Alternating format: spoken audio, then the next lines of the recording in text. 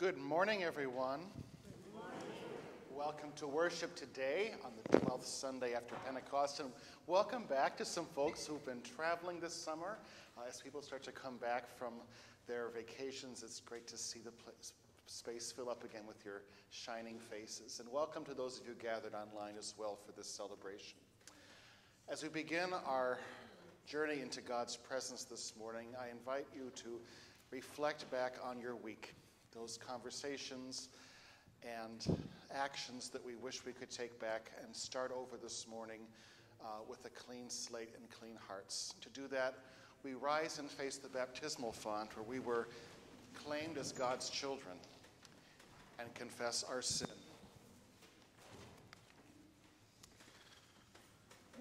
Blessed be the Holy Trinity, one God, whose steadfast love is everlasting, whose faithfulness endures from generation to generation.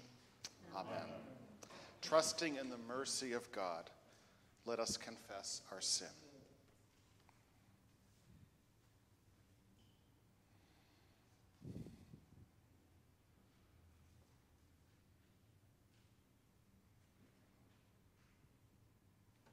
Holy God, we confess that we have not been obedient to your will for us. We have sought justice for ourselves, but neglected justice for others. We have insisted on our rights, but have not lived rightly in our relationships. We have desired mercy for our sins, but we have not offered mercy to those who have sinned against us. Help us to love as you have loved us, that our lives may testify to your abounding grace through Jesus Christ our Lord. Amen. Beloved, nothing can separate us from the love of God in Christ Jesus. Receive the gift that is yours by faith. You are forgiven from all your sins. Live in peace, and the God of peace will be with you. Amen.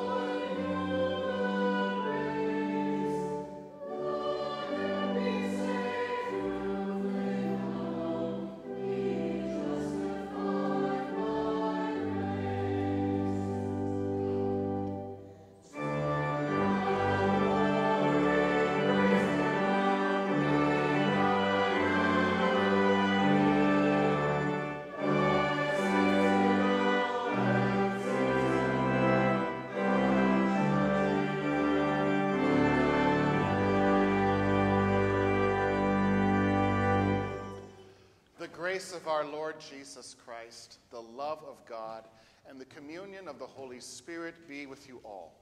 And also with you.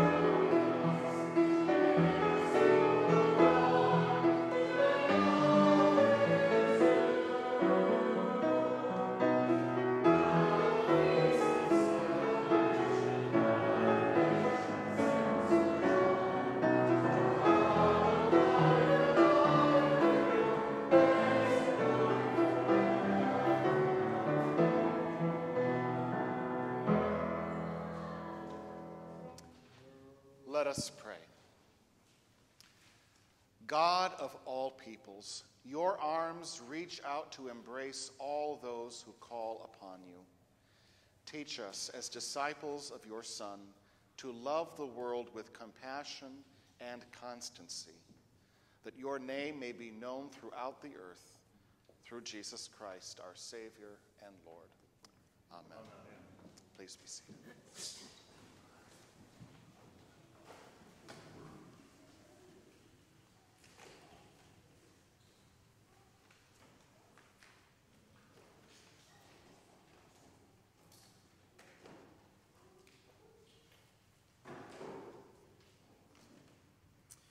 First reading is from Isaiah. Thus says the Lord, maintain justice and do what is right, for soon my salvation will come and my deliverance be revealed. And the foreigners who join themselves to the Lord, to minister to him, to love the name of the Lord, and to be his servants, all who keep the Sabbath and do not profane. And hold fast my covenant. These I will bring to my holy mountain, and make them joyful in my house of prayer. Their burnt offerings and their sacrifices will be accepted on my altar. For my house shall be called a house of prayer for all peoples. Thus says the Lord God, who gathers the outcast of Israel. I will gather others to themselves. Besides, they already gathered. Thanks. The word of the Lord. Lord of the Lord.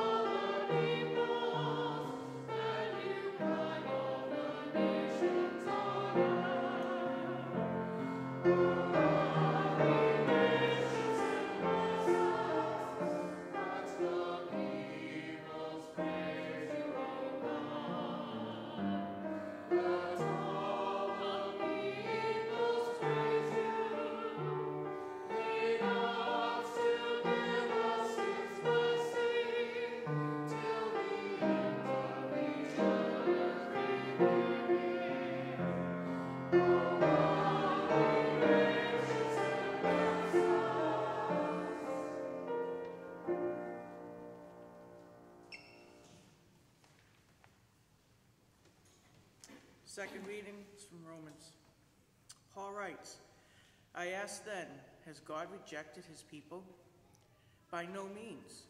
I myself am an Israelite, a descendant of Abraham, a member of the tribe of Benjamin.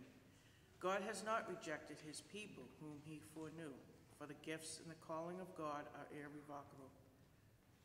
Just as you were once disobedient to God, but have now received mercy because of their disobedience, so they have now been disobedient in order that, by the mercy shown to you, they too may now receive mercy. For God has imprisoned all his disobedience, so that he may be merciful to all. The word of the Lord. Thanks be to God.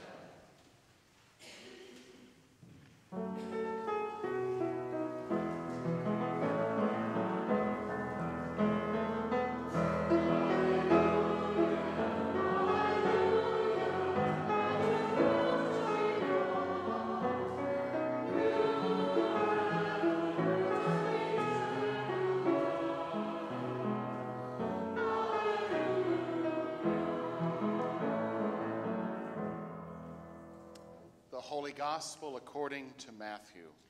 Glory to you, Jesus left that place and went away to the district of Tyre and Sidon.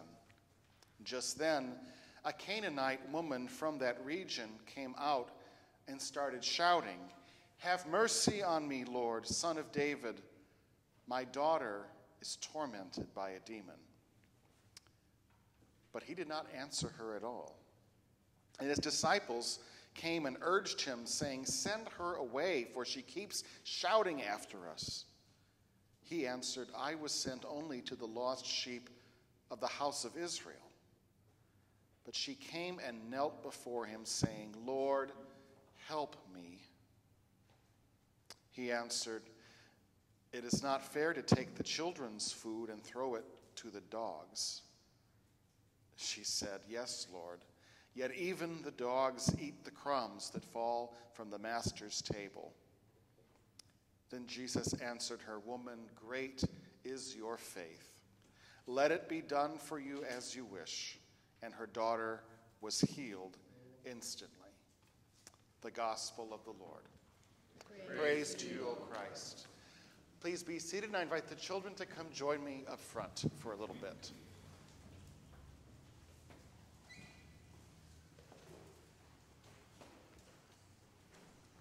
Good morning. So good to see some of you back today. That reading we just heard is probably my least favorite reading in all of the New Testament. Do you have any idea why? Was there anything in that reading that surprised you or didn't seem quite right? So this woman came to Jesus because her daughter was sick. How did Jesus first respond to her? Did you notice? He didn't seem too eager to step right in like he usually does. Maybe he was tired or he was frustrated. But then something else happened. What word did he use when he was describing her?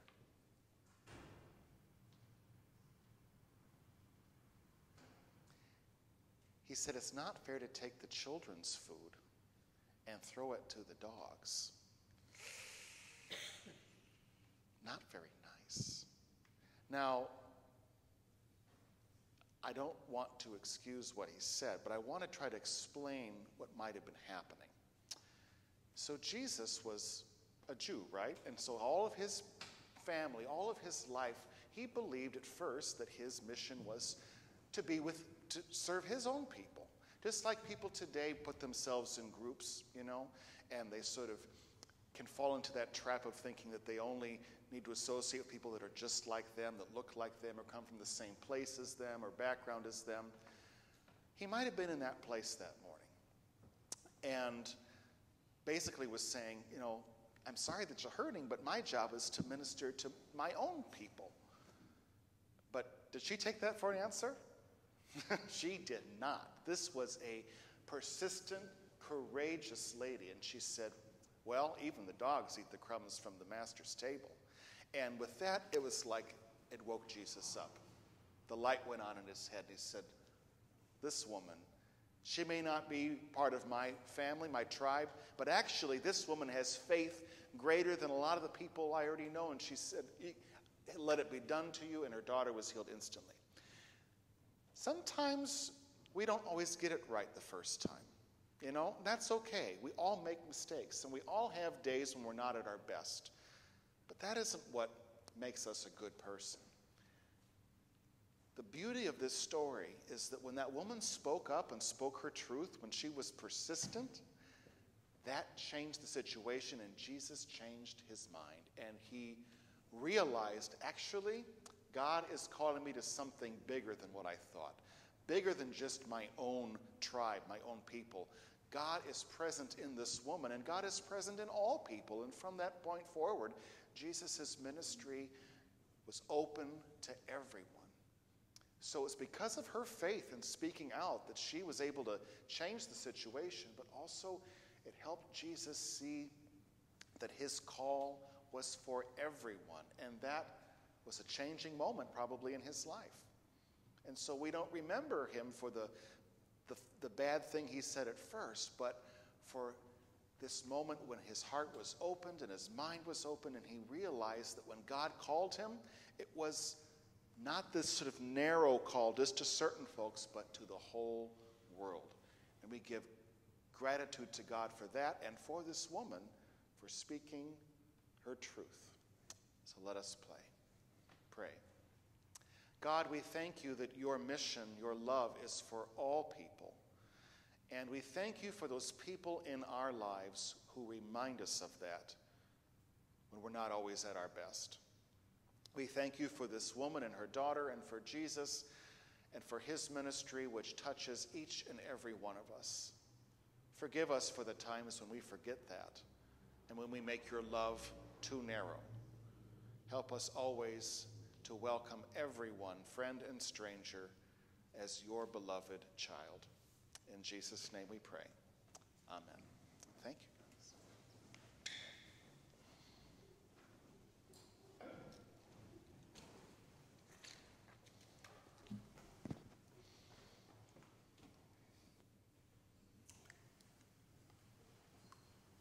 In 1968, a man named Walt Reiner, a theology professor at my hometown of Valparaiso, Indiana, was on a 3-year leave of absence from teaching while he was directing a program called Prince of Peace Volunteers in Chicago. And while he was working at this program, he met a woman named Barbara Cotton, church secretary and mother of 6. And she was living at that time in the notoriously dangerous and now demolished Cabrini Green Public Housing Project. And over the years, she became very involved with the volunteer program and earned Dr. Reiner's trust, such that when his time in Chicago was winding down, she offered him a challenge. She said, "I'd like to move to a nice little town like Valparaiso, where my kids would be safe too." Now, Mrs. Cotton and her 6 children were black. And in 1968, there were exactly 0 black people living in Valparaiso, Indiana. She knew this, as well as the city's history of racism. The university where Dr. Reiner taught, also my alma mater, was purchased at the last minute by the Lutheran Church in order to save it, to prevent it from being sold to none other than the Ku Klux Klan, which had a stronghold in the area at the time. Knowing all this and the pushback she would inevitably receive, as well as the pushback that he would inevitably receive, Dr. Reiner told Mrs. Cotton in not so many words that she was crazy. It's not that she wasn't a lovely person, but as I remember people saying, even when I was growing up, her kind just didn't live in Valparaiso. But Mrs. Cotton did not believe that she was crazy, and she was determined. Even after Dr. Reiner relented and gathered together some other faculty and local Lutheran pastors to help, they failed in several attempts to buy or even rent a home for the Cotton family. So they built her a house on donated property right next to the house where he lived. And they called their new organization Project Neighbors. They would go on to renovate dozens of rundown homes in the town and with volunteer labor and make them available to families wishing to move. To no one's surprise, there were editorials in the local paper accusing Reiner and his organization and the churches that were part of it as destroying our town. Our town, because in their mind it belonged to people like them. But there were also those whose hearts and minds were changed as they lived and worked and played and worshiped alongside their new neighbors and realized that they were actually the same kind of human, children of God. It's very easy to judge someone based on their first reaction to something new, something that is outside their experience or comfort zone or long-held system of belief. Twitter, or X as it's now apparently called, has made a business model out of this, dragging out various clips of leaders and celebrities saying things 10, 20, 30 years ago as if to prove that because something they once believed, or at least said in a moment of frustration, that they are an incurable bigot or hypocrite who must disappear from the public realm. I have no doubt that if there was Twitter in 1968, we would remember Dr. Reiner not for the organization he founded, but for that initial soundbite when he told Mrs. Cotton she might be crazy. And I'm even more certain that if there was Twitter in Jesus' day, this episode in our gospel today, where he likens a foreign woman to a dog, would be breaking the entire internet. It feeds into every trope that still plagues religious leaders, sometimes rightfully so, that they're hypocrites, that they only care about people in their own group, that they are judgmental and exclusive. And there's no denying that this woman was not in Jesus' group. She was a Gentile, not a Jew, and therefore not one of those lost sheep from the house of Israel that Jesus believed God had sent him to minister to. Now, before we go any farther, there are two very important things that need to be said here. One is that it is never okay to call a person a dog. Not then, not now, not ever. We have a word in English that means about the same thing, and it's not something I would ever want to hear coming out of my pastor's mouth. And the other is that we don't need to pretend like it was okay, or that it was some kind of test of the woman's faith in order to maintain this image of a Jesus who is not really human in the same ways that we are, someone who gets tired and frustrated, someone who feels like their ability to give and give and give is at capacity, someone who was born into and raised in a culture that had actual prejudices and biases. If Jesus did not have any of that, if he was sort of beamed down from heaven, completely insulated from the human experience, then he would not be one of us, and our humanity would not be redeemed. The real test of a person's character is not how they react in the moment, even if it happens to be their worst moment. At least not if the end game is something bigger than just public shaming or a need to showcase one's own self-righteousness. The test is whether someone has the humility and courage to be open to something new. New information, new experiences, new people that challenge the ideas that they have always believed to be true. There's no doubt that Jesus' initial understanding of himself and of his mission in the world was focused on his own people. He was a faithful Jew from an observant Jewish family. He had been circumcised and named according to Jewish tradition, presented in the temple after 40 days, and raised with the understanding that his people were God's covenant people, chosen and unique among the nations. And that was by no means a uniquely Jewish concept, right? The whole world was very tribal then. People stuck to their own group and were suspicious of others, and were certainly not above calling each other names. But like Mrs. Cotton, this woman with a sick daughter was not having it. It's as if she knew that Jesus was called to something greater, that the good news people were experiencing in him and through him was wider, more universal than the confines of his old way of thinking. Have you ever had someone like that in your life? Someone who brought you to a deeper understanding of who you are, of your purpose in life, of your relationship to other people, even to God? Those people are turning points in our lives where we can point and say, I was a different person before I met so-and-so.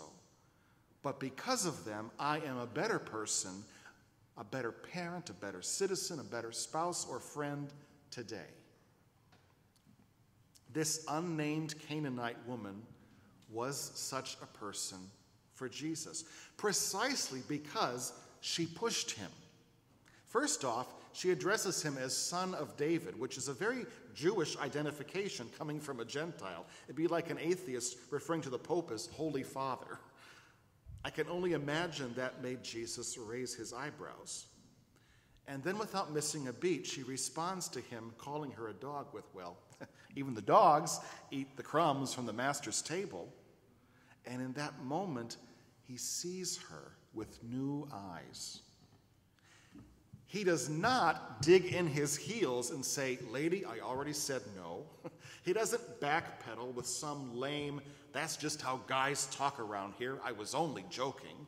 He doesn't turn the focus on himself and say, but what about my feelings?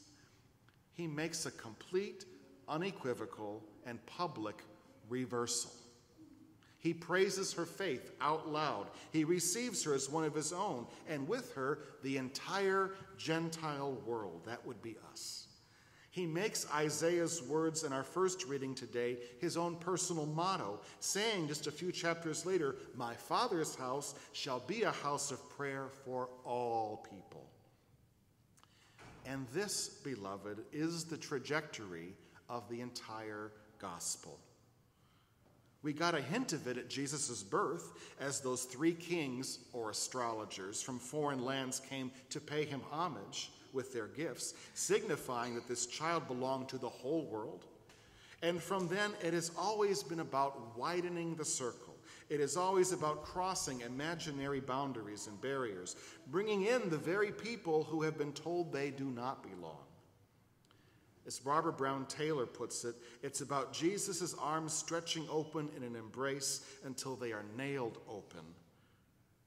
And that is said to be the ultimate and final revelation of God's heart, the desire that everyone be saved. And we know that this universality, this love that knows no boundary or distinction, was the very reason some people turned on Jesus. If your concept of salvation is being surrounded in heaven with people who look and think exactly like you, then someone like Jesus very much is, well, destroying the neighborhood. But if you, like the woman in our story, are just trying to get your daughter healed, if you, like Mrs. Cotton, are just trying to raise your kids someplace where they can be safe, well, then salvation looks like someone who is not too proud to change his mind, to take the risk of looking crazy in the eyes of his neighbors, of his own people, in order to do the right thing. You could even call it a miracle. It's something as holy as anything you'll find in the Holy Scriptures. It's a story to tell again and again and shout from the rooftops in our own day and age that Jesus Christ, our Lord and God, did not equate arrogance with godliness, did not hang on to his prejudices like a coward, did not hide behind weapons or shields or spin, but allowed his heart to be opened. That is the work of a Savior. Having all the power and esteem the world can offer, being in the form of God, but choosing not to cling to that power, but to empty himself, to lay it down, to let it go, so that those who are used to living on scraps can live. When we eat this bread and drink this cup, when his body becomes part of our bodies, then all the people he brings to the table with him become our family too. Jew and Gentile, woman or man, gay or straight, native or foreigner. If Jesus is our Lord, then his people are our people. And there are no kind of people that are not his people. In that sense, every time we gather around this table, we're doing a kind of dress rehearsal for heaven, eating from one loaf, becoming one body, where every division is washed away, and we get a glimpse of how things are supposed to be. And that's my prayer for all of us, that we go from this place opened as healers, as reconcilers, following in the way of our Savior Jesus, who himself was opened even unto death for us, that none may go home with the crumbs, with what's left, but with the full measure of his love. In that love, he has restored our humanity. In that love, he has already made us one. Let us, like him, begin to live into it. Amen.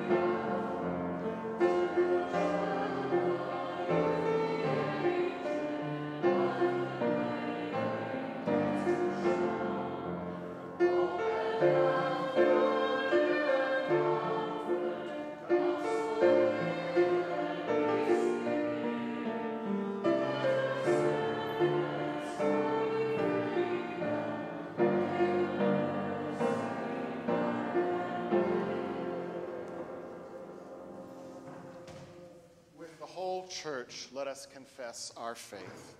I believe in God, the Father Almighty, creator of heaven and earth.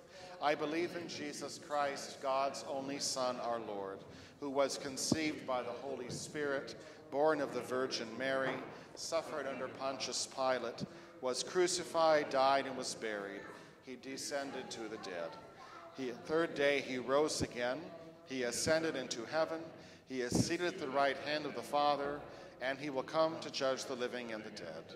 I believe in the Holy Spirit, the Holy Catholic Church, the communion of saints, the forgiveness of sins, the resurrection of the body, and the life everlasting. Amen.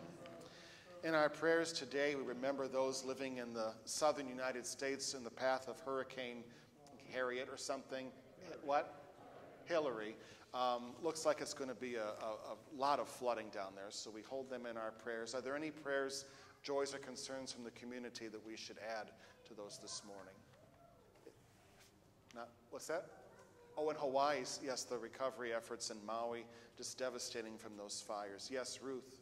The storm on the west coast, going up the west coast. Storm on the west coast as well. The weather has just been really awful the last couple of weeks. And certainly God knows the desires and the secret of our hearts that we bring this morning as well. Confident that God receives our joys and concerns, let us offer our prayers for the church, those in need, and all of creation. For the church, that we may be instruments of God's mercy, guides for all who are seeking God, and companions to those developing a relationship with God. Lord, in your mercy, hear our prayer. For all who have helped to strengthen our faith, for parents, teachers, and those who give witness by their fidelity of their life, that they may continue to be examples of Christian discipleship to all who encounter them. Lord, in your mercy, hear our prayer. For an end to racism and prejudice, that God will turn hearts and change minds so that everyone may be respected and their dignity affirmed. Lord, in your mercy, hear our prayer. For refugees and immigrants, particularly those fleeing violence, that God will ease their suffering, guide them to safety, and stir the hearts of many to assist them. Lord, in your mercy, hear our prayer. For all who are sick, that God's healing love will strengthen them, remove their pain, and restore them to wholeness. Lord, in your mercy, hear our prayer. For students, particularly those who will be away from home for the first time, that God will help them learn, stay safe, and find the resources they need to assist them in the coming months. Lord, in your mercy, hear our prayer. For all those who now rest from their labors, that God would motivate us by their lives of dedication to the gospel until that day when we will join them in our eternal home. Lord, in your mercy, hear our prayer. Into your hands, O God, we commend all for whom we pray, in the name of the one who reconciled all creation to himself, Jesus Christ, our Savior. Amen. Amen. May the peace of Christ be with you always. And also with you. Let us share with each other a sign of God's peace. Peace be with you. Peace be with you. Peace be with you. Peace be with you. Peace be with you. Peace, peace. Peace be with you. And you may be seated.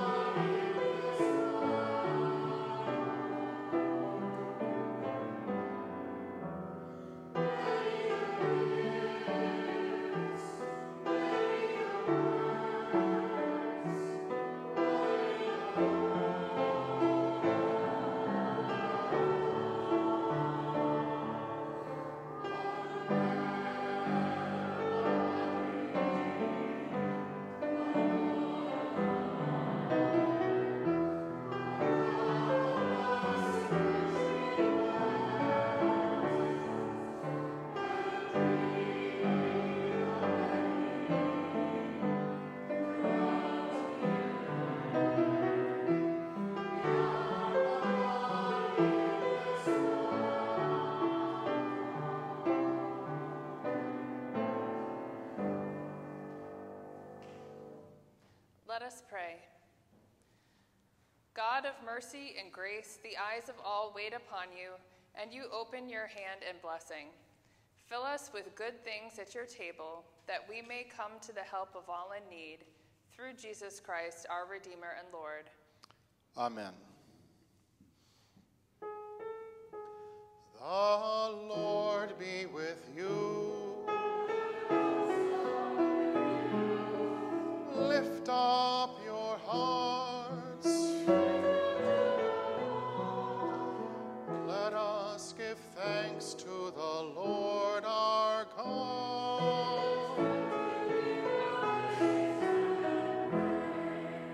It is our duty and delight that we should everywhere and always offer thanks and praise to you, O God, through Jesus Christ, who calls us to follow his way of humble service and love. And so with the church on earth, all creation and the hosts of heaven, we praise your name and join their unending hymn. Holy, holy, holy are you, God of power and might. Heaven and earth are filled with your glory. Hosanna in the highest. Blessed is the one who comes in your name. Hosanna in the highest. Hosanna in the highest. God of our weary years, God of our silent tears, you have brought us this far along the way. In times of bitterness, you did not abandon us, but guided us into the path of love and light. In every age, you sent prophets to make known your loving will for all humanity.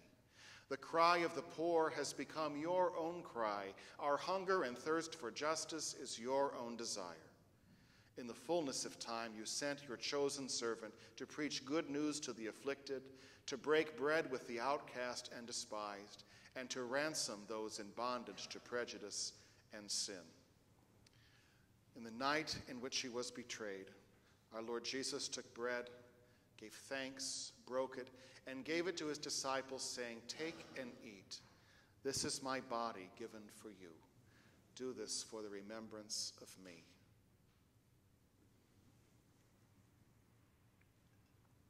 And again after supper he took the cup, gave thanks, and gave it for all to drink, saying, "This cup is the new covenant in my blood, shed for you and for all people for the forgiveness of sin. Do this for the remembrance of me."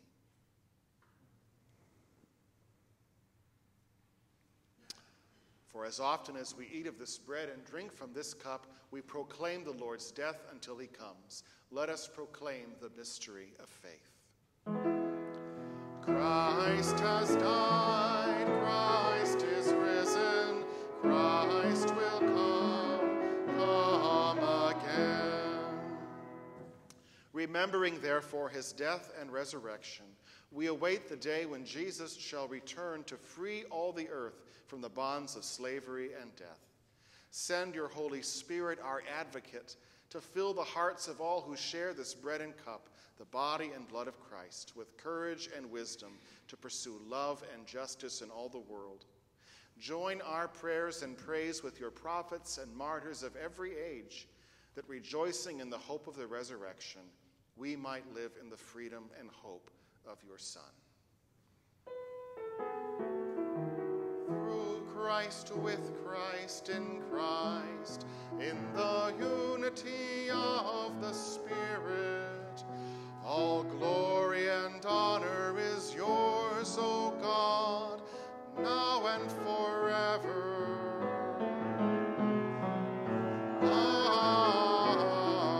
Amen. God, remember us in your love and teach us to pray. Our Father, who art in heaven, hallowed be thy name. Thy kingdom come, thy will be done, on earth as it is in heaven. Give us this day our daily bread. Forgive us our trespasses, as we forgive those who trespass against us. Lead us not into temptation, but deliver us from evil. For thine is the kingdom, and the power, and the glory, forever and ever. Amen. Receive what you are, the body of Christ. May we become what we receive. The ushers will guide you forward around the table for Holy Communion. All are welcome here.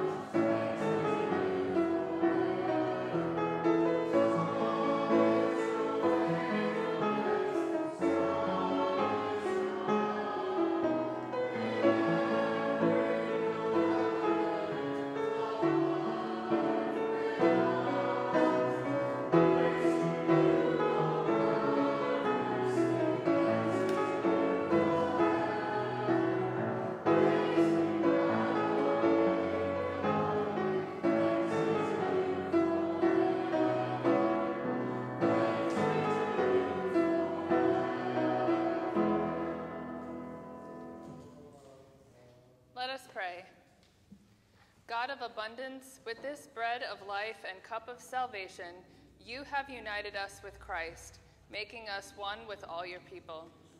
Now send us forth in the power of your Spirit, that we may proclaim your redeeming love to the world and continue forever in the risen life of Jesus Christ our Lord. Amen. May the Lord bless you and keep you. May the Lord's face shine upon you with grace and mercy. May the Lord look upon you with favor and give you peace. Amen.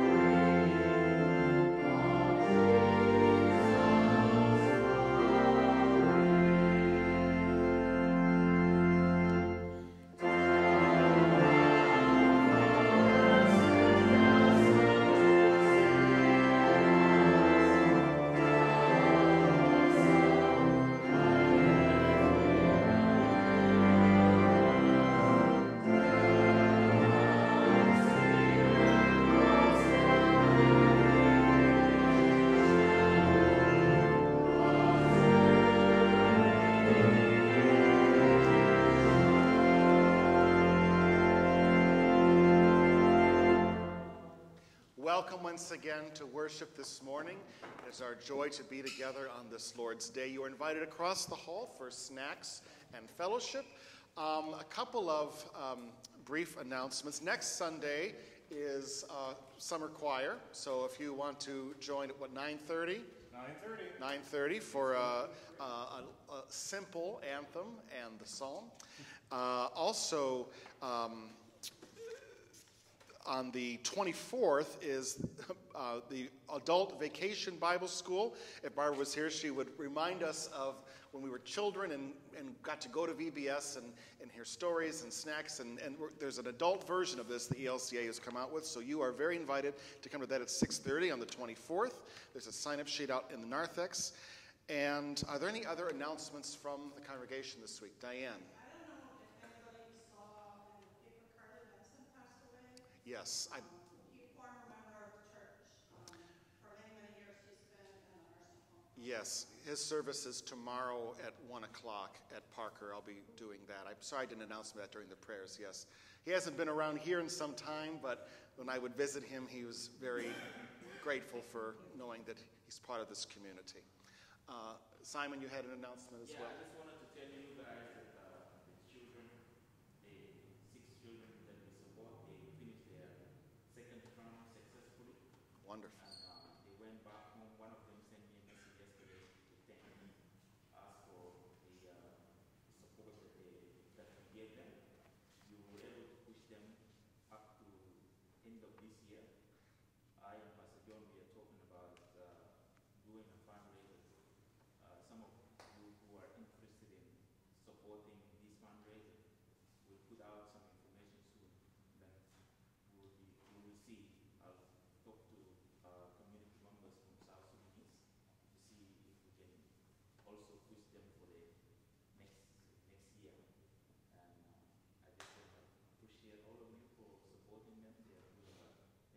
Thank you. Be on the lookout for that. That's going to be in late September, we think. So you're all welcome to that. Any other announcements this morning?